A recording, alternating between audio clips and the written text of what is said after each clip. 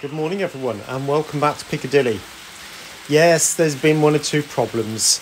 You probably know about a few of them and none of them are serious, but nevertheless issues. I'll take you over to the first one. Right, yes. The first issue with trains down here. Now, I just want to show you how easy it is to get this lot out.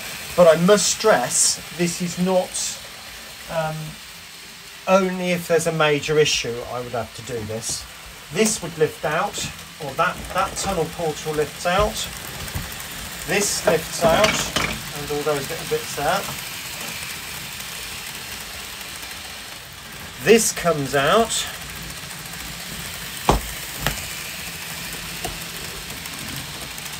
Hopefully you can see I can gain access to those tracks. Now what was happening is that there was suddenly some derailing going on inside there, and I've never had that before. So obviously something that I'd built had caused derailments. Now what I found was there was, I don't know whether it was the sun or the heat caused some kind of buckling. It could have been the heat, but there was definitely an issue down here and trains were derailing. So I was able to get to that quite easily, and all of that inner track, this one, the inner loop, has been replaced. So all of that, probably all the way up to about here. You can even see the screw in there, which you won't see when it's in the tunnel, obviously. But that was the first issue, but now trains run quite well up there, as you will see. So that's the first thing. Right. Secondly, you might notice now that that track has been replaced. That is now wired up or rewired. But the problem was with these points. Not so much the running, but they just didn't work. And likewise,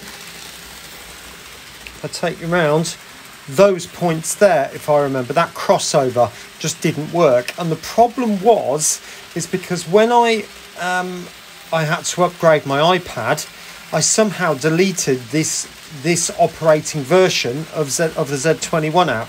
So what I'll do now is show you the plan. Right, trying to minimise the light issue that we've got.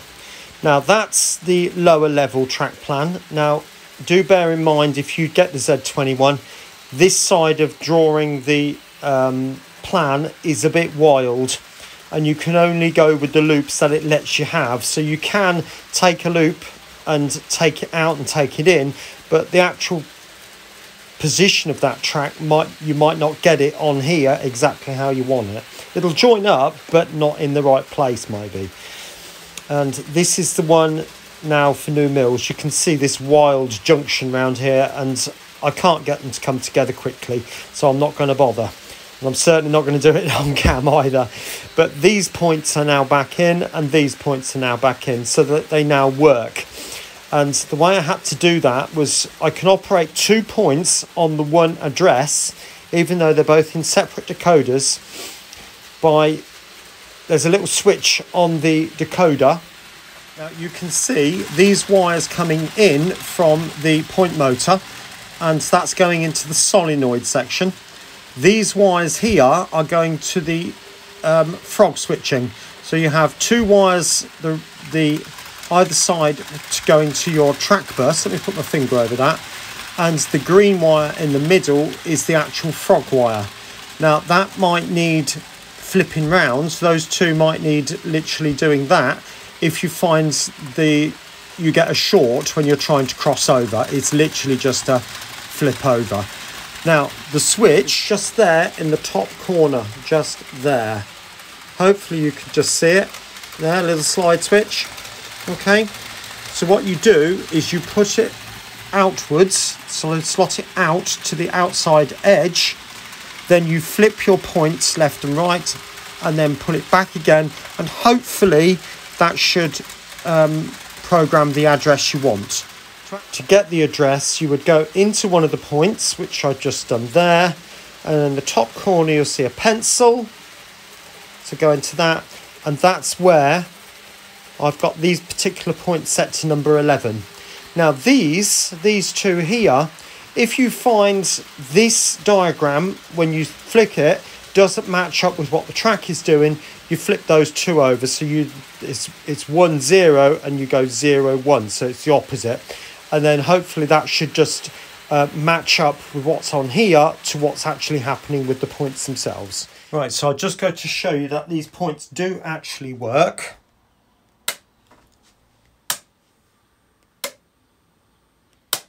And I have to say they're working much better than they ever did.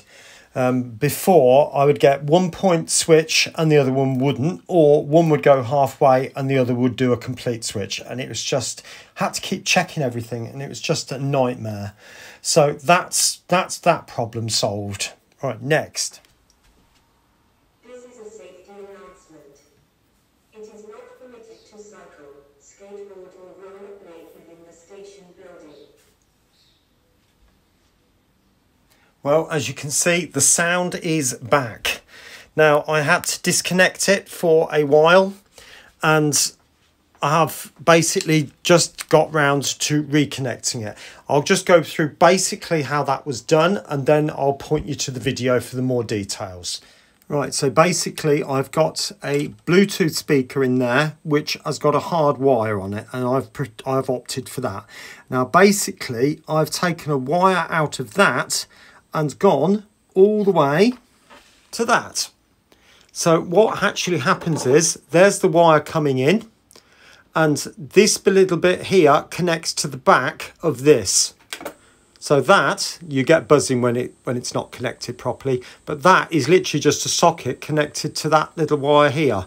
So that has restored that little problem. You may remember I had this set up a long time ago, and I've not used it very much. But now New Mills is a lot more operational. I'll show you. You'll have it an awful lot more now. Platform 1 over 1303, northern service to Manchester Piccadilly. Calling at Markham, Rumilly, Bredbury, Brillington, Reddish North, and Manchester Piccadilly. Platform 1 over 1303, northern service to Manchester Piccadilly. This train is formed from 2 coaches.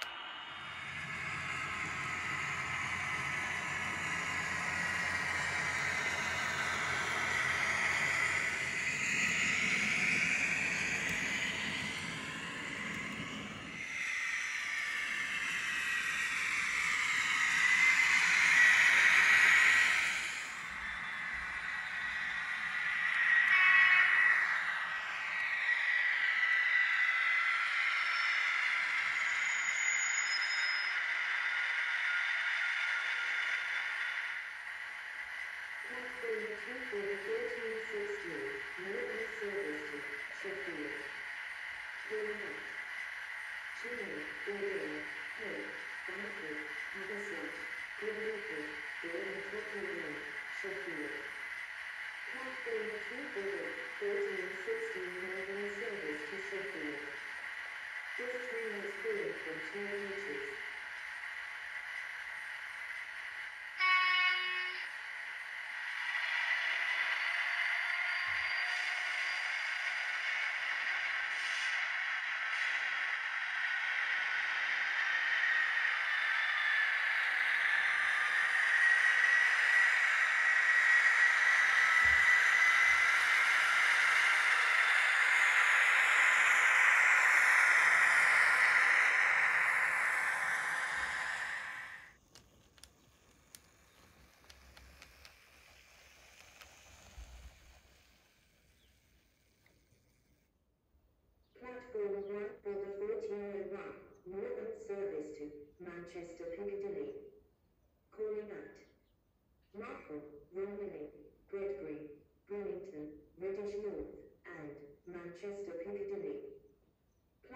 1401 Northern service to Manchester Piccadilly.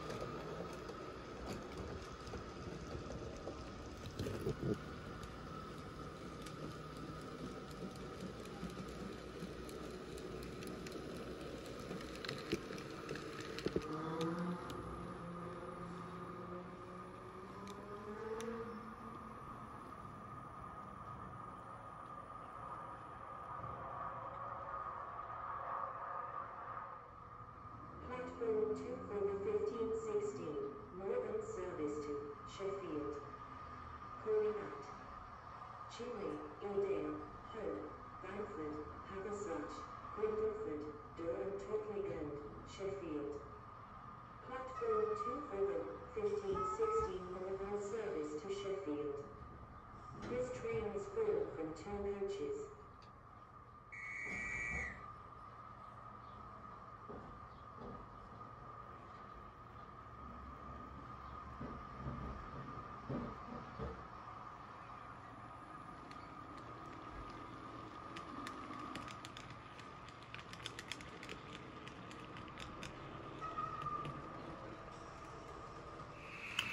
Well, I hope you enjoyed that. As you can see down here in the industrial zone, with the HST just hammering past, you can see to your right the revised scene. That bank has been lowered, and I think it does look an awful lot better, so you can make sense of what's actually there now. Alright, anyway, the top video will be the last one I did, which was putting this scenery in, and the next one, or the bottom video, will be number 5 on how I built New Mill Central. See you again soon. Bye for now.